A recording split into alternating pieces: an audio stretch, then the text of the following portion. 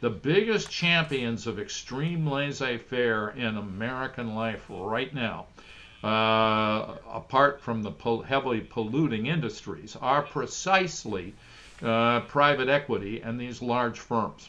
And they stuck with Trump in 2020. Now, the Trump, we can deal, if you want to, and you can add later, what did people think between the election day and January 6th? But up to the election day, the money tells an absolutely one-sided tale that's absurd. This is Rob Johnson, president of the Institute for New Economic Thinking. I'm here today with my former teacher, longtime friend, research director from INET, and well-known political scientist Tom Ferguson. Tom has written many wonderful papers, books, like The Golden Rule, Who's Got the Gold Rules? Before that, with Joel Rogers' Right Turn, about transformation of the Democratic Party and the American political system.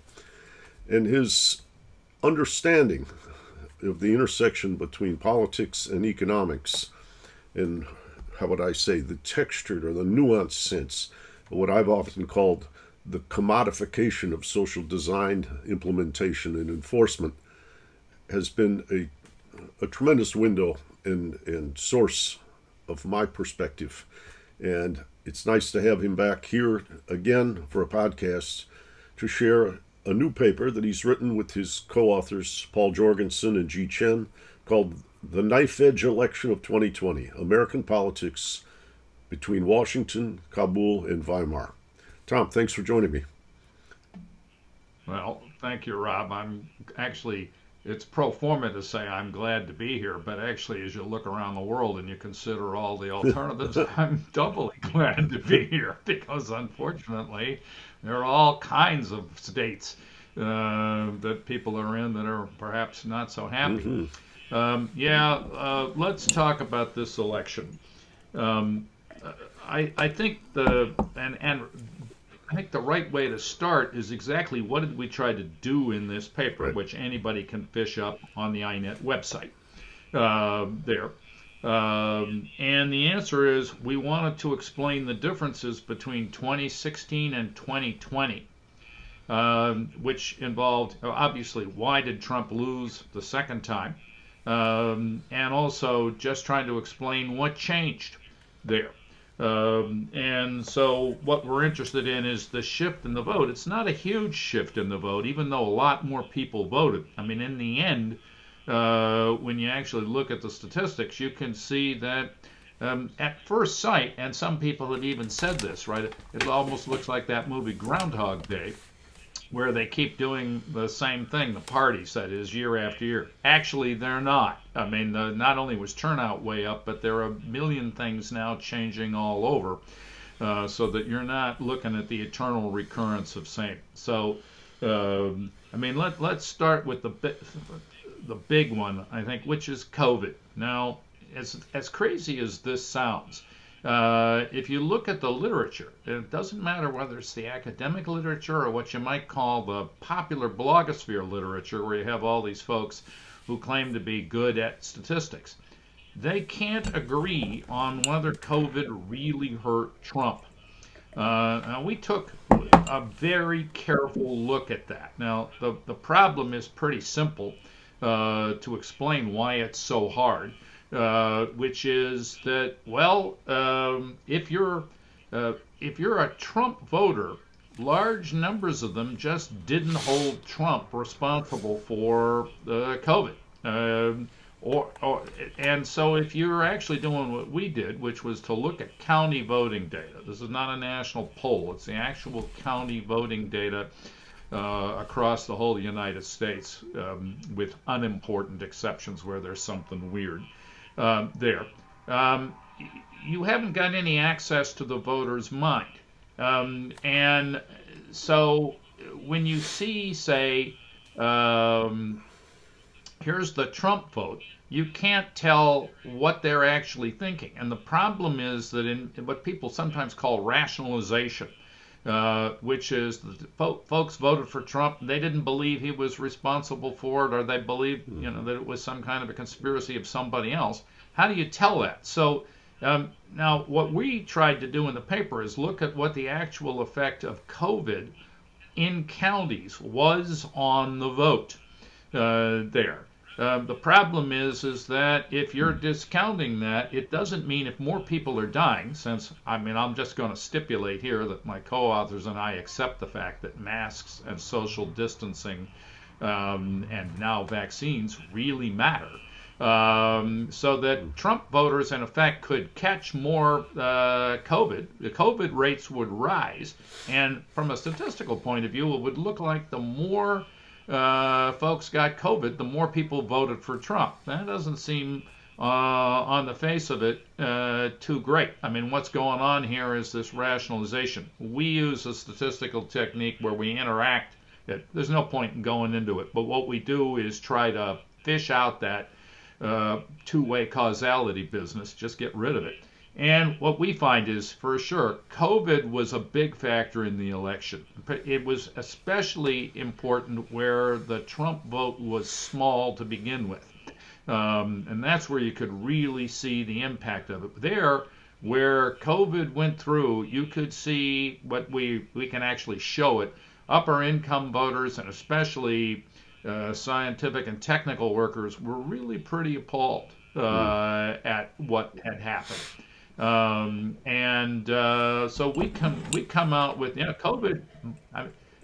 One hesitates, no matter what, would sort of just say a one-factor story. COVID really cost Trump heavily. It might well have cost him the election. It certainly cost him some states. I think Arizona is one where I think that's pretty clear. And so COVID really matters a lot. Now, the other thing we then do in the paper is trace the sort of first critical account, any detail of all the, or trying to trace all of the factors that went into the terrible policy response. And you can see the constant pressures from, it's not just Republicans, but it's mostly Republicans, and it's coming from the right, and especially businesses that like large chunks of low-wage labor and extreme laissez-faire advocates who are often heavily invested in firms like that, coming, in other words, from private equity. You can see that there was constant pressure to do as little as possible in terms of mitigating the pandemic. By contrast, the Democrats were much more reasonable. They were willing to sort of do masks, and for a large number of the large businesses that ended up supporting the Democrats, it's just a point we make, it's obvious, that, say, if you're a Silicon Valley firm that has mostly highly remunerated labor, well, you're not planning to lose that in sort of recycle through large numbers of low-wage workers. Yeah, an opposite type of firm is a meatpacking, or the meatpacking situation. Every time you open it up and look, a new congressional report was out just long ago. It's simply horrible. People were dropping, and they actually had cases where the senior executives were laying bets on how many would go in the following week. That's actually quite well documented there. Okay, so we conclude that COVID really mattered. And that then leaves the next question: what's going on with the other determinants of the vote? Now, we got a very interesting set of results on that. Usually you'd say if the economy is going down the drain, it's bad for the incumbent. Well, the Trump experience was pretty weird. It's also, I think, been quite misunderstood by excessively partisan accounts from Democrats as to what's going on. I mean, put bluntly, Trump, it's true, as many Democrats charge, that the Trump economic expansion started under Obama. It's also true that it wasn't all that special. I mean, the tax cut didn't help investment, hardly at all. It went into stock buybacks from firms.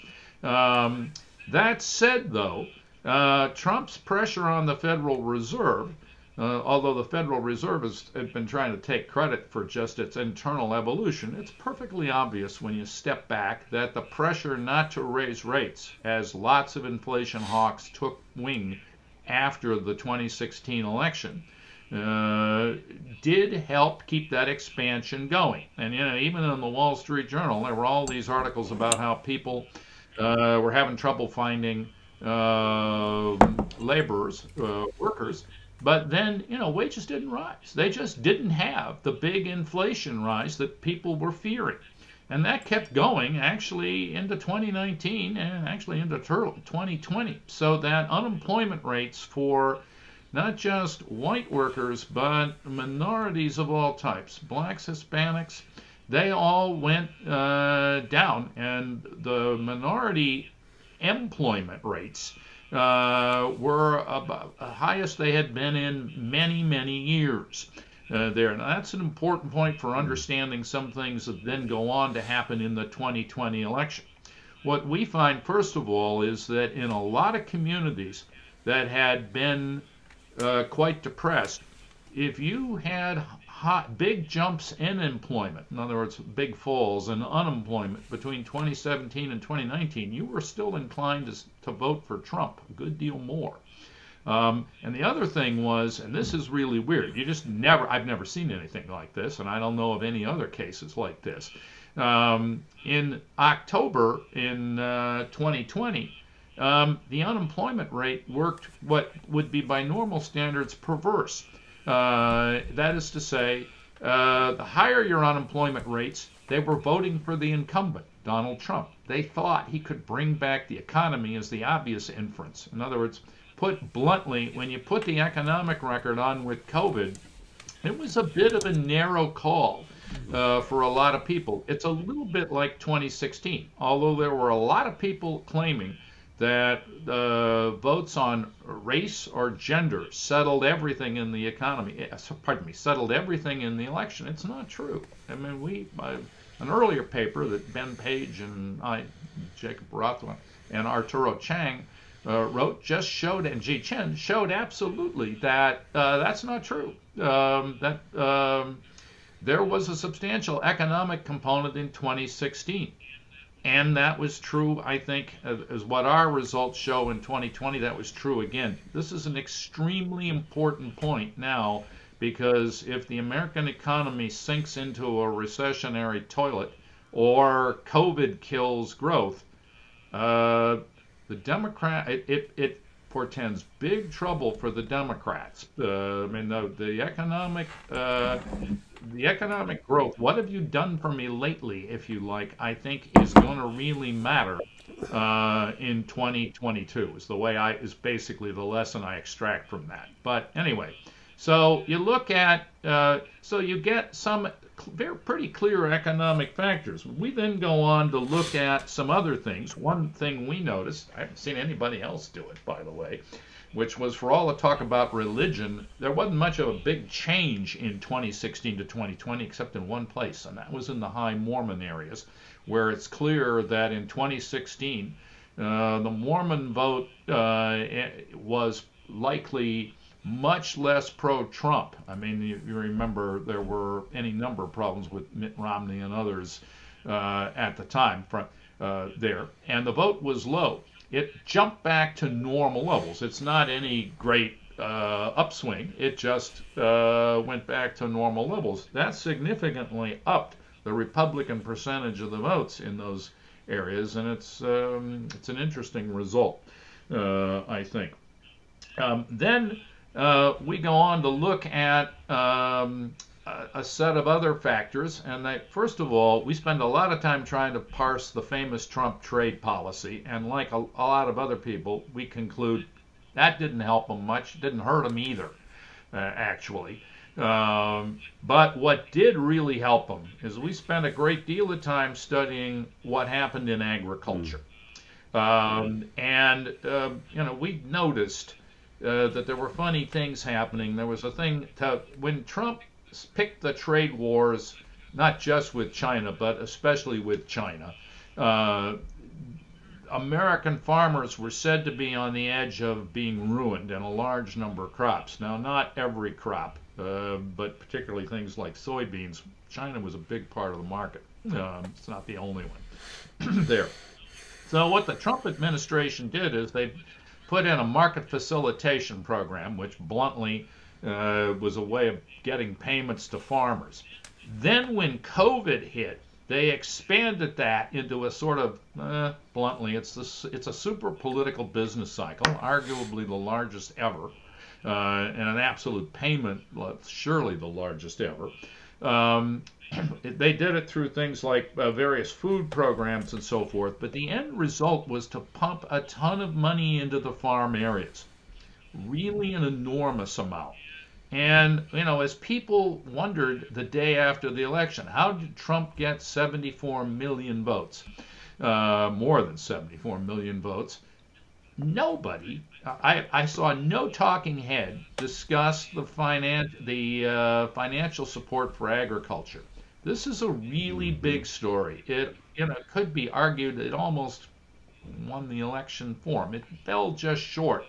But it was like, what's going on here? This has big implications for the future. I'll come back to that in a few minutes. Then we look at stuff that basically needs a good deal more discussion because, frankly, anyone sensitive now can hear the foundations of the American political economy shaking. As you have strikes, both wildcat strikes and now formal big organized strikes, starting to happen as we have not a wage price spiral, but a price wage spiral. We'll come back to that later. But in 2020, as the government just abandoned efforts to try to protect workers. I mean, there's no other way to say it. The Trump use of the Occupational Health and Safety Administration, OSHA, was just basically OSHA went to sleep. It issued a very weak emergency order once or twice for stuff, but nobody pretends it's been an object of much investigation that OSHA was doing much of anything to protect workers. But workers were in fact heavily exposed, and what several folks have shown, Mike Elk and his payday little tabulations is a good place to start. Wildcat strikes broke out all over the place in 2020. There were lots of them, lots more than the press covered. Most of these didn't get much press coverage. Then there were enormous numbers of demonstrations. Now, the most, which were not directly labor related, I mean, that's the Black Lives Matter demonstrations that come to mind first. They're not the only ones. There were not hundreds, but actually thousands more in various parts. And we use a big data set that somebody else compiled to try to get the net effects of those on county voting. And what we find is the social protests, of which Black Lives Matter was probably the biggest part, those on balance worked to help the Democrats. In the strikes, the wildcat strikes probably didn't. Now, we haven't investigated this in full. We've got the conclusion, but not exactly why. What we think there, Paul and G and I, is that when you look, any of those wildcat strikes were out in areas that were heavily in things like meatpacking. Meatpacking today is not sitting in big towns like Milwaukee. It's spread out all over in smaller rural areas. And you may have a very interesting and potentially deeply significant interaction where you've got a large number of black and brown workers who are kept out of the life of the city, which is run by a farm bloc and mostly Republican, and that may actually work to counter. You have a wildcat strike out there, they may go the other way. At any rate, this question needs more investigation. We might actually, if we get the time, we'll do it there. And so what we thus find is that, the social protests on balance, though, definitely help Biden. And, of course, so did COVID. Now, let's put this together for what this all says about the future. Here it's trouble. At that point, we look very carefully at some, because we didn't do a full analysis of business contributions in the election, but we had heard, we read the same newspapers everybody else does, plus a few they don't, I think. And before the election, we had heard a lot about how the Democrats were going to be swept to power on a wave of money, both in Congress and in the presidency. There were many people talking about how, for example, Republican business groups were said to be abandoning Trump. Now, we were a little, and the Republicans more broadly, we were skeptical, but hey, it's before the election. After the election, you can actually get the real reports. We find something very different. Our paper shows you that, first of all, in the congressional elections, contrary to what a lot of people, even on the Democratic side, who should have known better, kept asserting. They've even told donors this. I know this. I'm not guessing. That, they actually just didn't use their great money advantage intelligently. Actually, they didn't have a monetary advantage. The Republicans outspent them. It's just in both the Senate and the House.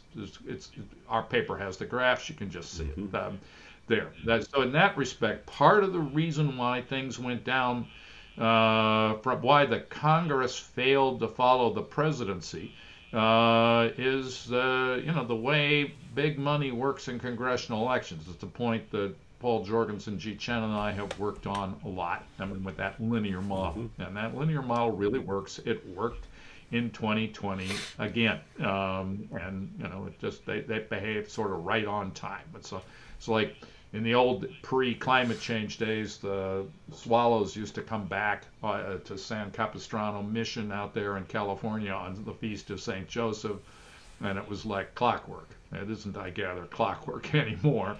That's climate change, but this has survived climate change, the linear model in congressional elections. Anyway, then we go on to look at Trump's support, and this is pretty chilling. We find that both coal and oil were heavily behind Trump. It's just one side. It's just ridiculous. The other thing that shocked us, and that's a fundamental result that people really need to deal with, is that when you look at private equity, which is maybe now the most lucrative part of the economy among large firms outside of Silicon Valley. I think that's a safe generalization. When you look at private equity, the smaller firms were indeed moving toward Biden. The big ones were very, very one-sidedly in favor of Trump. Let's put it another way so that everybody gets this. The biggest champions of extreme laissez-faire in American life right now, apart from the heavily polluting industries, are precisely private equity and these large firms. And they stuck with Trump in 2020. Now, the Trump, we can deal, if you want to, and you can add later, what did people think between the election day and January 6th? But up to the election day, the money tells an absolutely one-sided tale. It's absurd. Now, let's try to spell out the lessons here of this for the future. You have to put our analysis of the agricultural bloc there, which has tended to be Republican for decades, ever since the waning of the New Deal. But it used to get, when you sort through the agricultural vote in earlier decades, you can see blocks of small farmers who still voted Democratic. I mean, no one has, to my knowledge, really tried to dispute that large farmers were heavily Republican-oriented. That was true even in the late stages of the New Deal after they'd been rescued by Roosevelt. But they were conservative Republican large farms. What's happened in the last 30 years is that the role of large farming interests in the whole farming economy has gotten much bigger.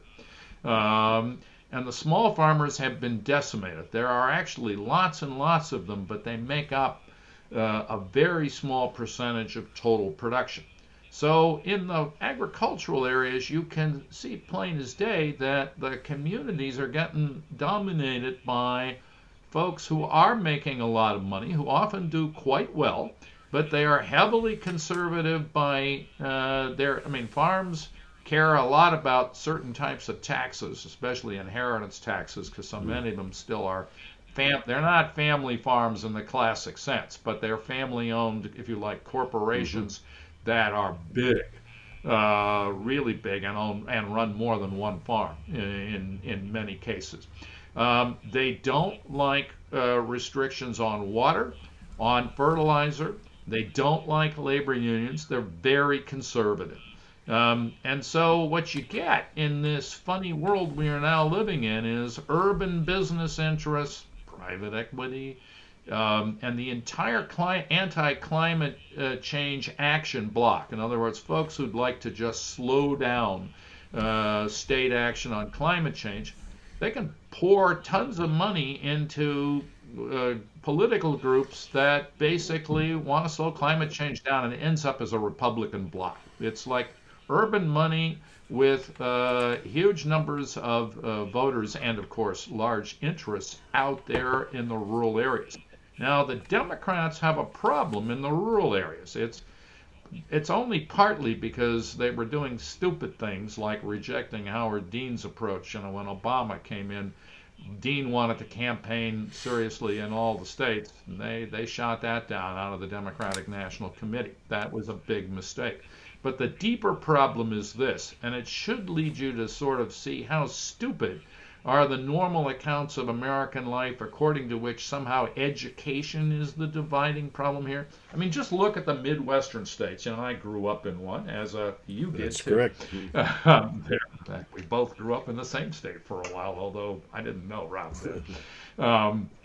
The Democrats could win states like Michigan, Ohio, Indiana, Wisconsin, you know, not necessarily easy after the strong period of the New Deal, but they could win them by putting together coalitions of poorer farmers and urban workers who actually were doing usually in manufacturing in those towns in there.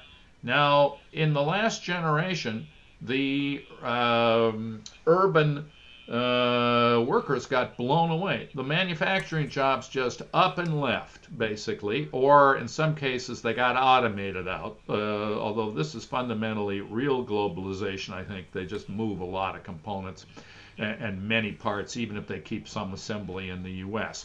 In other words, they blew away the urban workers, and then the poorer farmers got decimated, in many cases leave, or they're actually living in a town, coming out occasionally. But the result is that particularly if you can hold turnout down, and some of these areas are pretty good at restricting it, even though their average turnouts are moderately high by standards of, say, Oklahoma,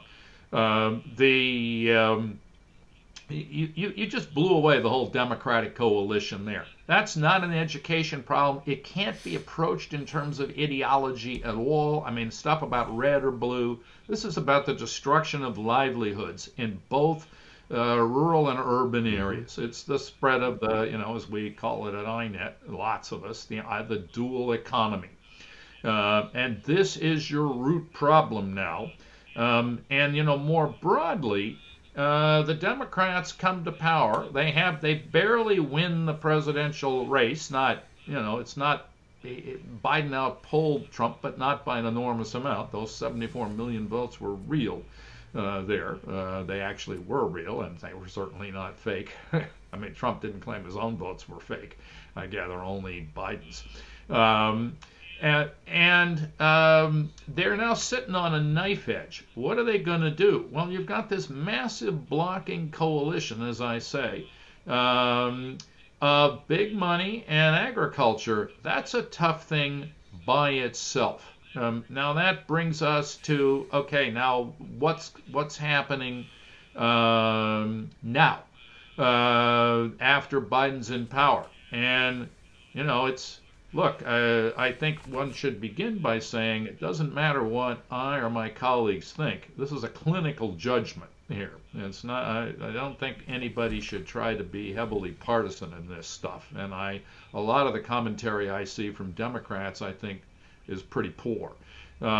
one has to begin by saying, I think that, yes, Biden, you could see how popular he was and how successful he got off to a good start under a difficult situation, coming in to a COVID situation that was out of control. They had vaccines, but they didn't have any effective, really, delivery systems going at all. And so for a while that worked, and so did the Big Bang relief programs that they put in. Now I think for the Democrats, they have a real problem. The problem is very simple. First of all, partly pushed by the Republicans, but also by establishment Democrats, they rapidly dismantled the pandemic relief programs. But we still have the pandemic. I mean, it's perfectly obvious that when COVID came back in late August, September, and tanked the economy, that certainly was a contributing factor. That was a problem. Now, rates are starting to rise in large chunks of the United States again, particularly, I'm hardly alone in noting this, in colder areas. And you can see some real disasters in schools. In Boston, for example, several schools have had mass outbreaks. Now, the Biden people did not handle, in my opinion, they didn't handle COVID well at all. We've now had, and just I'll quote the number, but say hastily, it's not their basic fault yet. The number of people dying this year of COVID is just surpassed what it was in 2020. But Trump left you with a terrible legacy that had long lives. But when the Democrats came in, they did one thing right. They went for vaccination. They were slow pushing the re-vaccination thing. And more to the point, they just sat there with OSHA waiting forever to do some rules on occupational safety. And they did not push on ventilation. They did fund some stuff that schools could use to ventilate, sometimes by transferring between allocations of appropriations. But the push on ventilation in buildings and schools from Biden is much weaker than it should have been. They've really screwed this up, I think, and they're going to pay badly for this.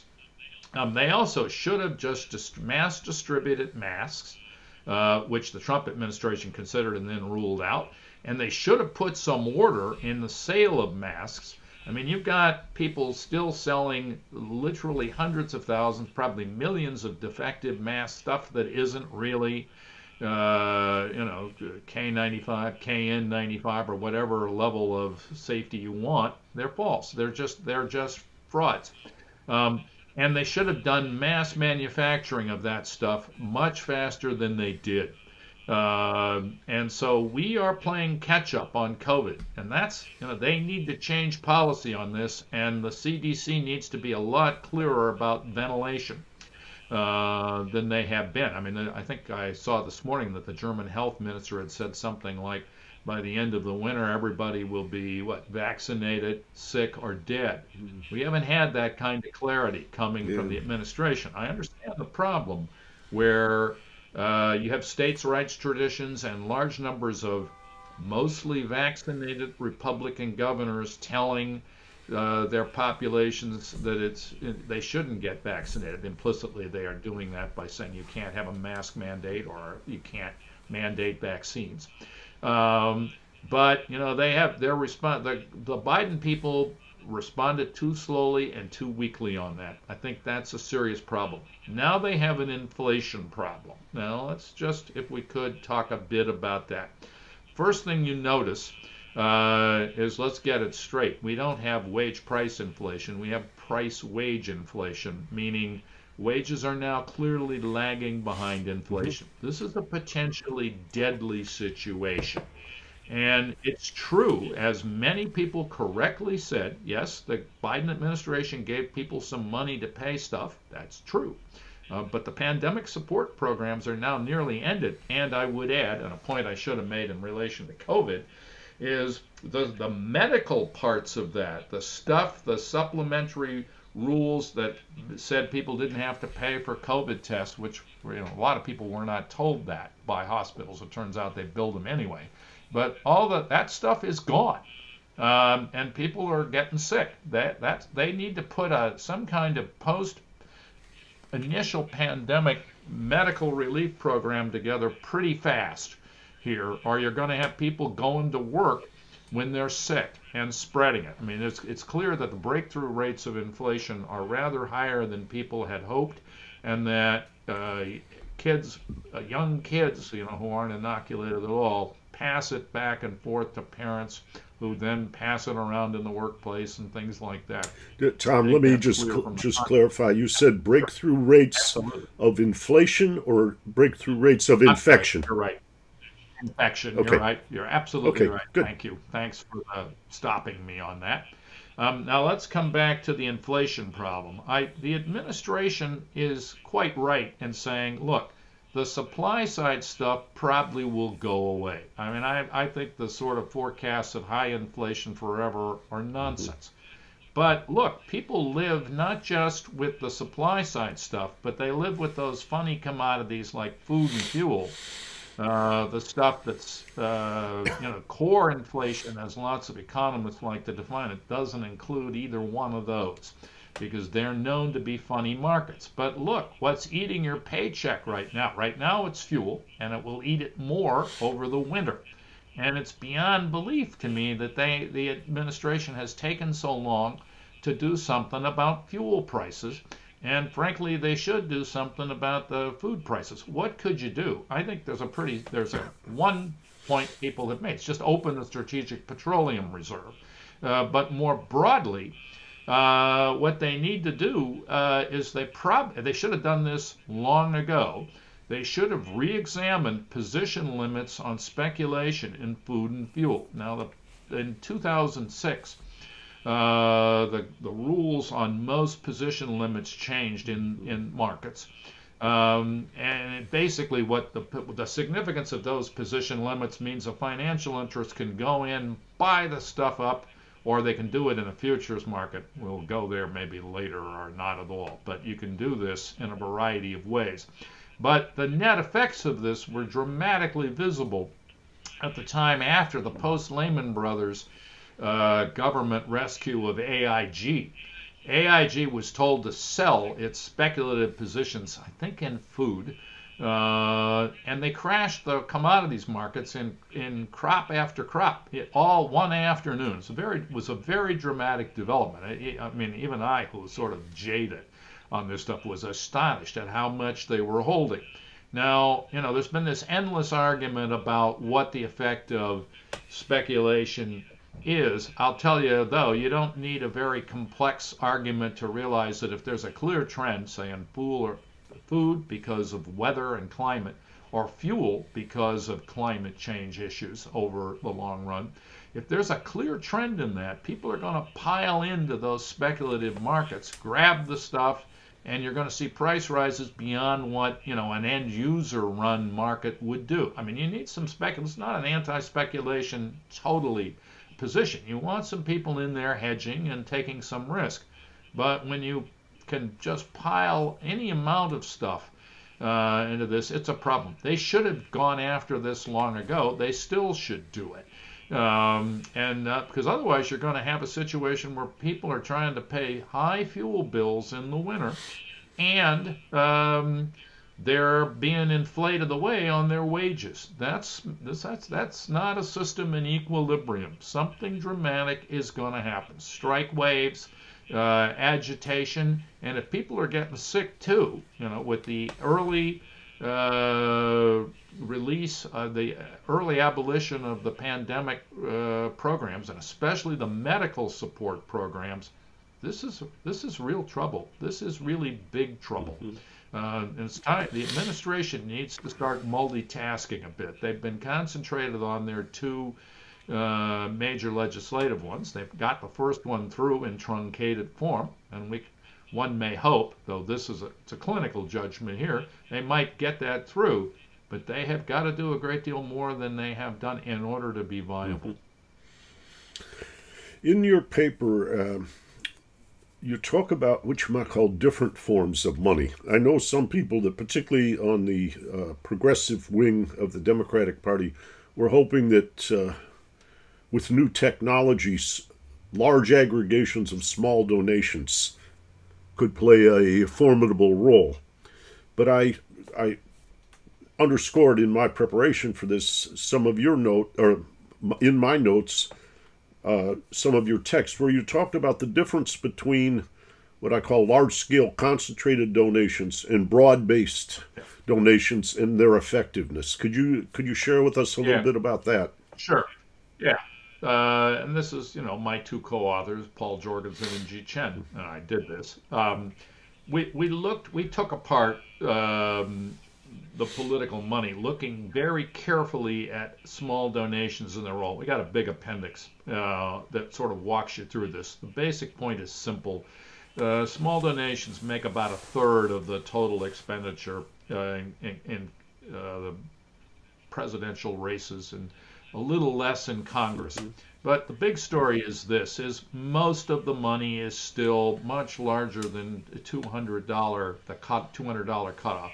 And the races that in Congress now, the races that dominate with small money mostly lose.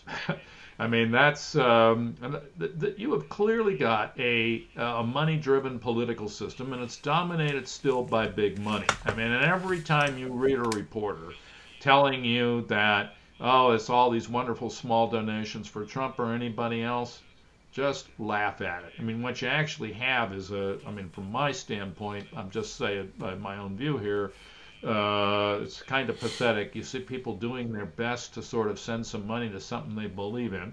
Doesn't matter if it's left or right. We can assume they believe it in a small donation. And then what happens is the large donors build on that base and control the system. Mm-hmm. It's a classic disastrous form of small investor lose big dominance, if you like. Mm-hmm. So let's, as you're talking about the upcoming election and the diagnosis, it does seem, I'll inject something called despair that we've experienced. I could see it when we were in Michigan preparing for the 2016 conference that we did in Detroit, and I was talking to people I grew up with, many of whom had race and economics. And the Race and Economics Conference, but I was talking with people I went to high school with in the suburbs and what have you. And you got this feeling like, I guess what I would say is, if capitalism was a tool and embedded in a democracy, then the incentives, the structure, the do's and don'ts, and all that stuff would be responsive to human needs. But when the process of politics became just another commodity to be bought and sold, it heightens despair. It's particularly as the concentration of wealth and income narrows, and a 1% or a 1/10 of 1% appears to dictate everything. I sensed very strongly back then that heightened the despair that many of my friends, some of whom had MBAs, JDs, MDs, CPAs, all kinds of graduate degrees, were saying, this thing's come unglued and Trump is telling us the system is rigged. And he's right. And I think, to be fair, many of them, when we got to 2020, voted for Joe Biden and felt like they'd been seduced and abandoned.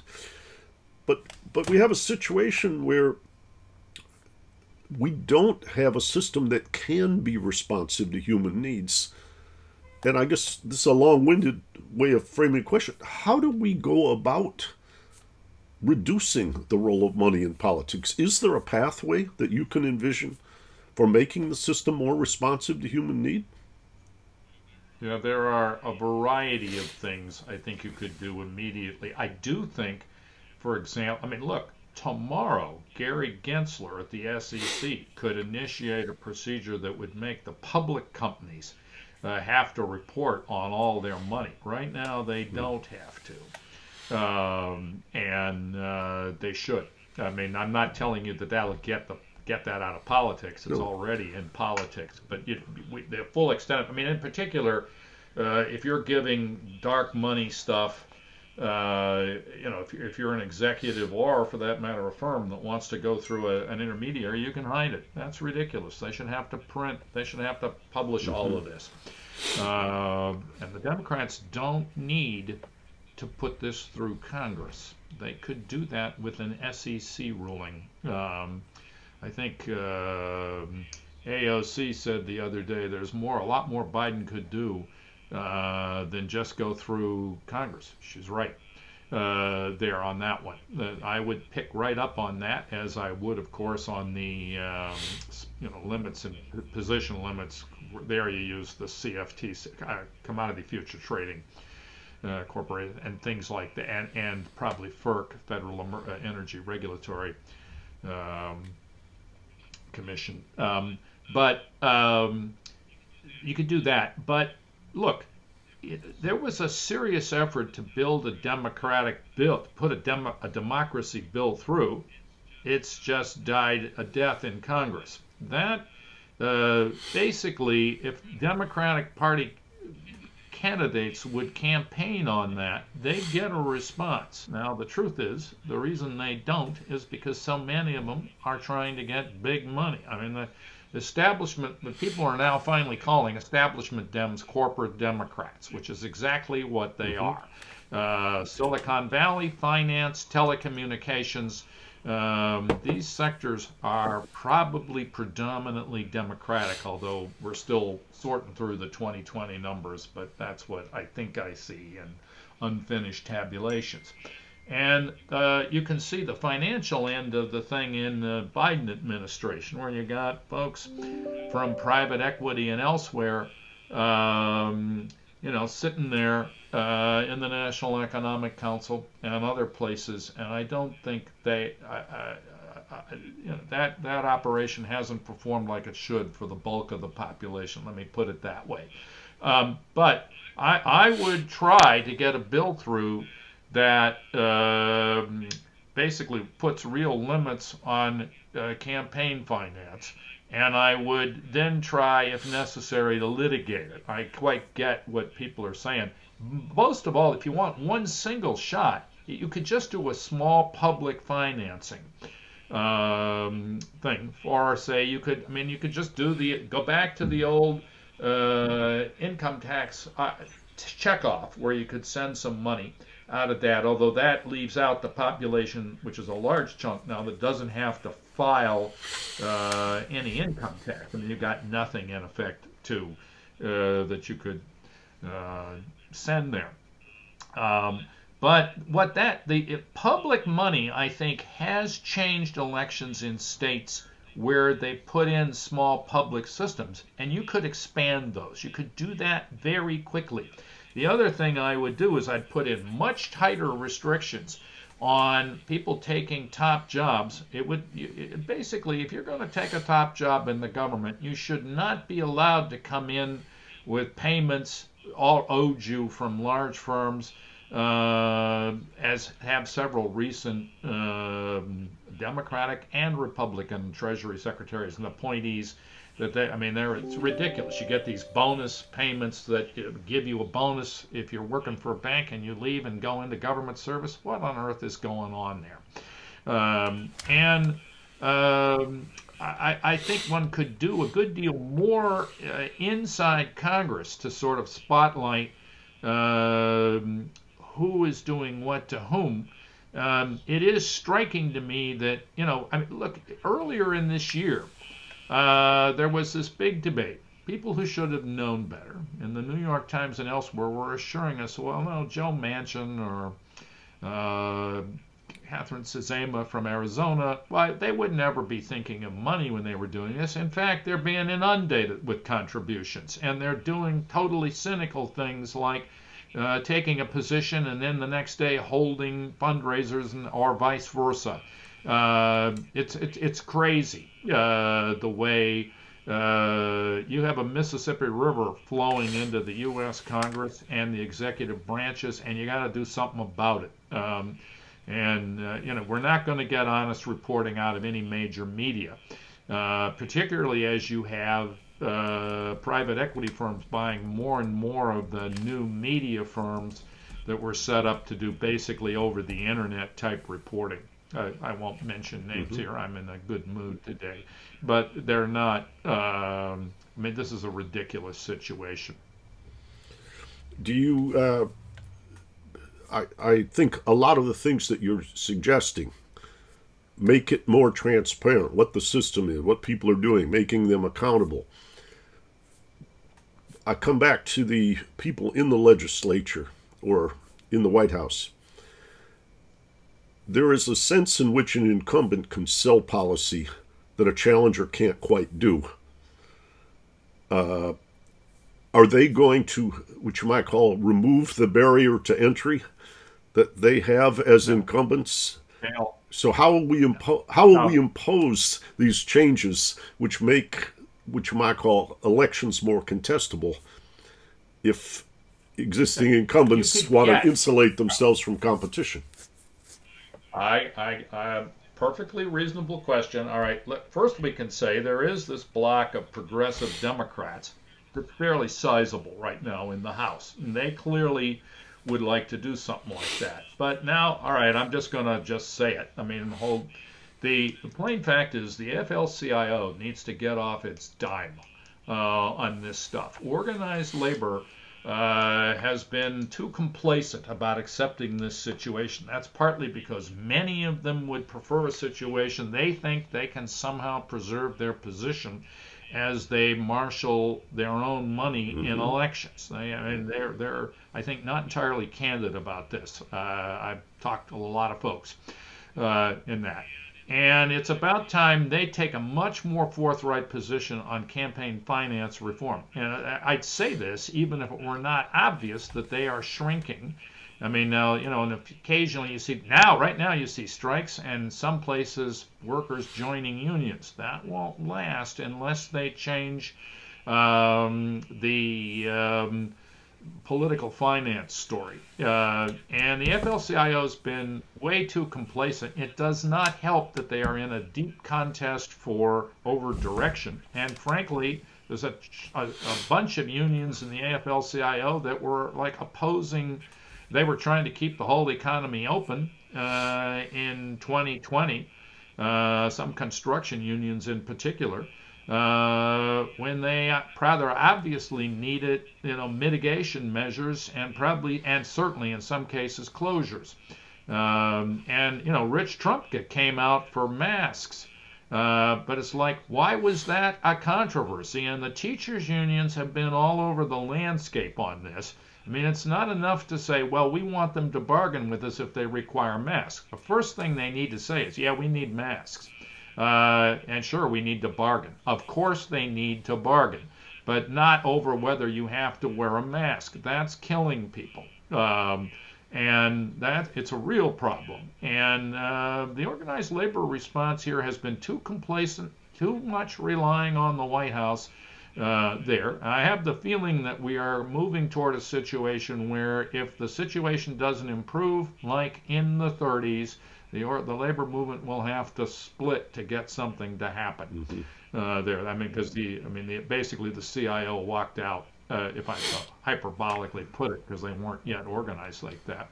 The unions split from the AFL and went, to become a much bigger union movement. They're gonna.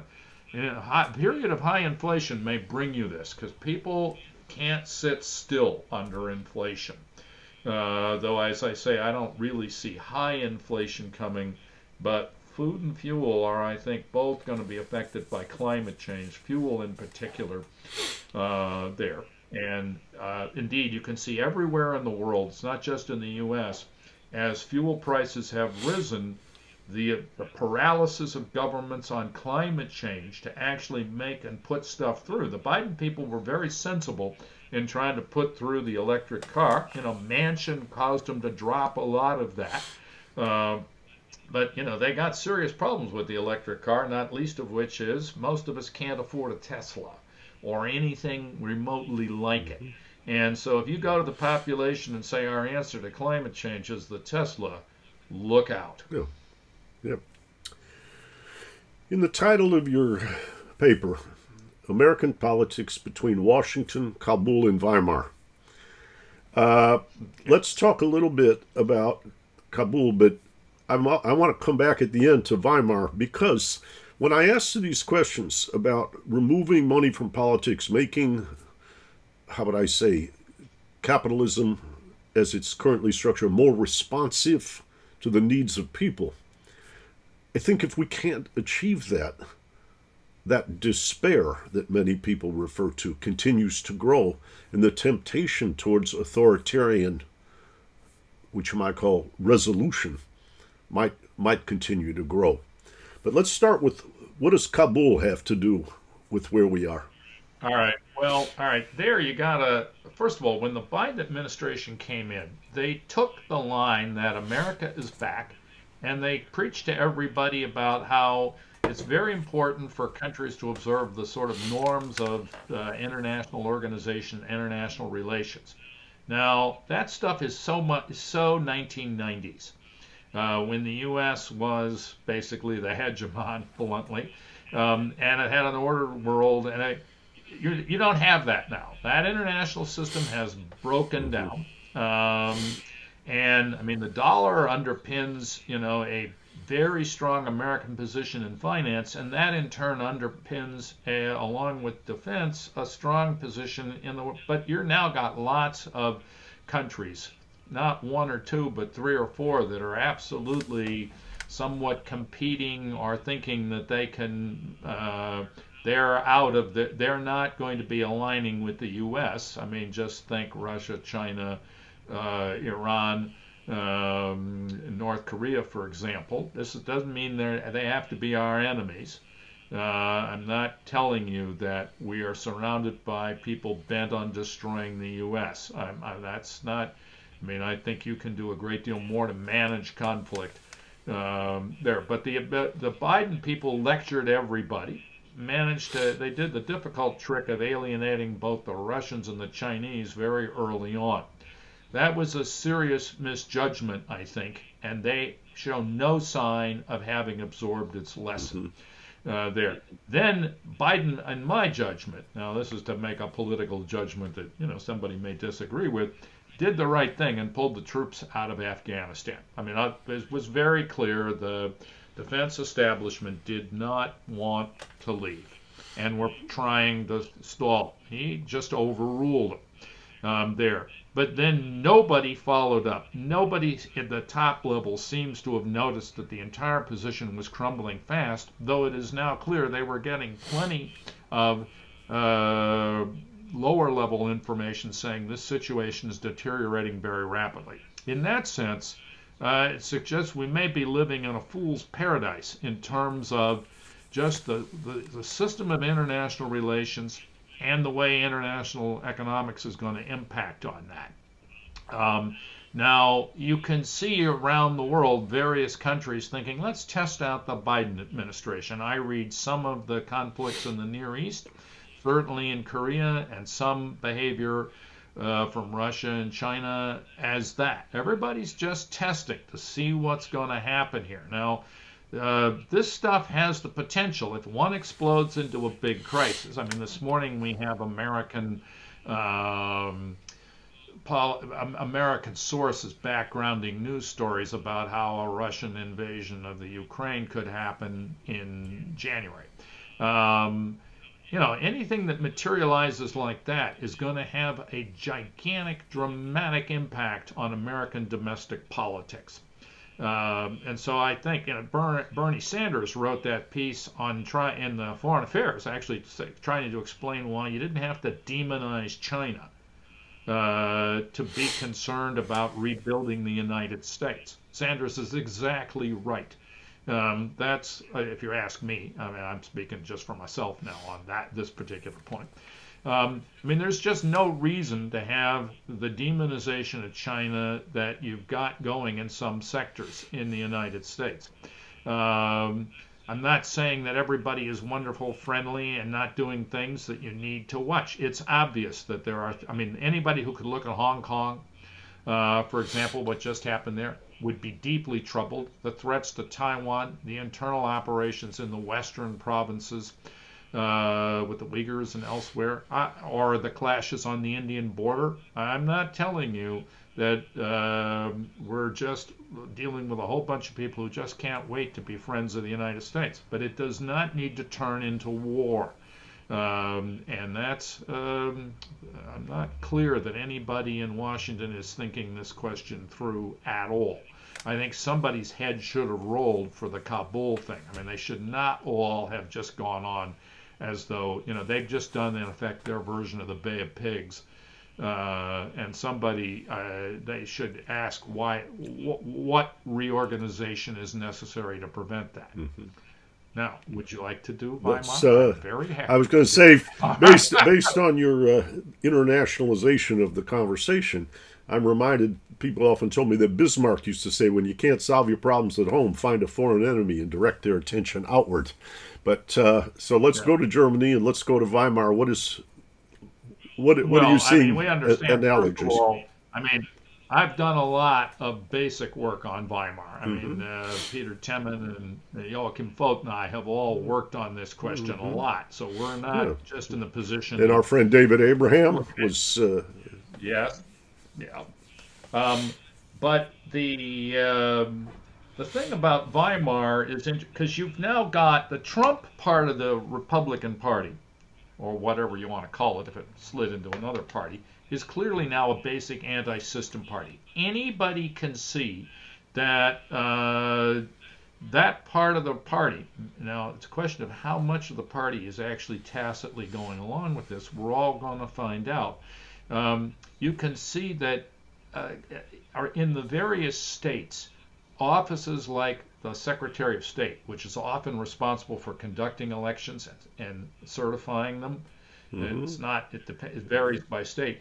Those local, both the state offices and some of the local ones are heavily contested now, with a lot of money suddenly pouring into them.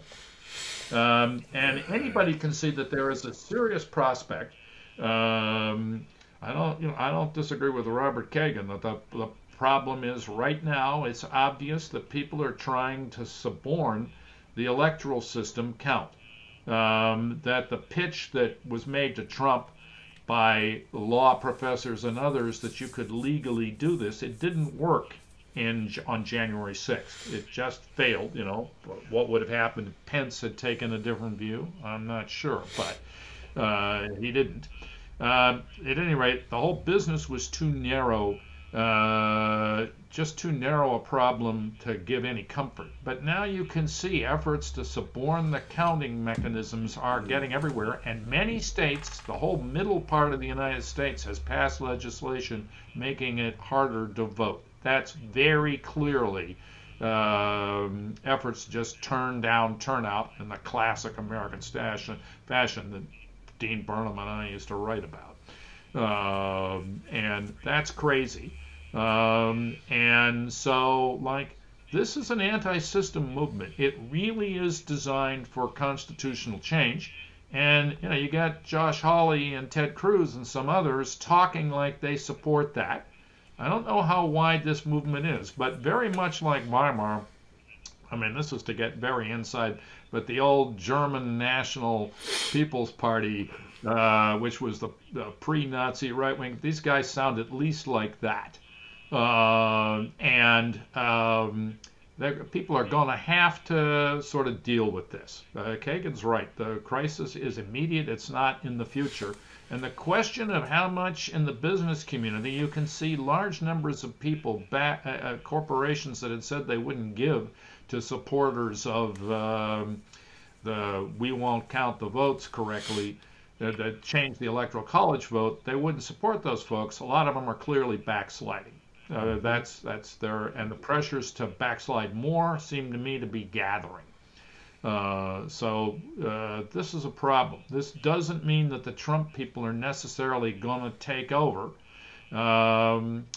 I can see a close reading suggests to me that you've got a post-Trump right-wing movement that is, if anything, scarier, done by some financiers perhaps, that also sits there. And then there are the sort of in-between Republicans who are clearly trying to find a way to hold on to the Trump vote without embracing Trump, at least directly. This stuff is up in the air. It's gonna, to be determined. Coming soon to a voting place near you would be my way of summarizing Yes. it. Yeah.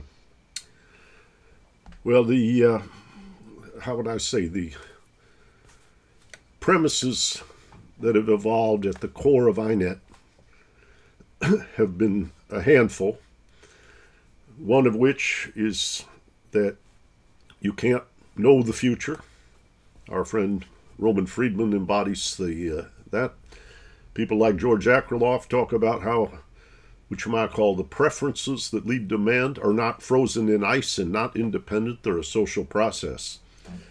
But at the core, in what we're talking about today, is the notion that politics and economics are separable is nonsense. And I don't know of anyone who I think has, what you might call, been as constructive as you and your co-authors in illuminating that falsehood. On Saturday night, I guess I was a little bit imposing as a father. I took my 2 young daughters along with some other friends and made them go listen to Bob Dylan at the Beacon Theater in New York. And Dylan is 80 years old. He was not concentrating on a greatest hits tour. He was concentrating on the work that he's released since the pandemic started, called Rough and Rowdy Ways. I'm reminded a little bit of that today because the song Murder Most Foul, 58 years ago on this day that we're recording, November 22nd, John F. Kennedy was assassinated. But towards the end of the show, about 2 songs before the conclusion, he has a song called Mother of All Muses. And I have to say, Tom, as I listened to that song, I thought of you. It's a book, how do I say, it's a song, it's a lyric that talks about all the things that have inspired him throughout his life. But at the end, there was a verse, which was his last request. Mother of Muses, unleash your wrath. Things I can't see, they're blocking my path. Show me your wisdom, tell me my fate. Put me upright, make me walk straight. Forge my identity from the inside out. You know exactly what I'm talking about.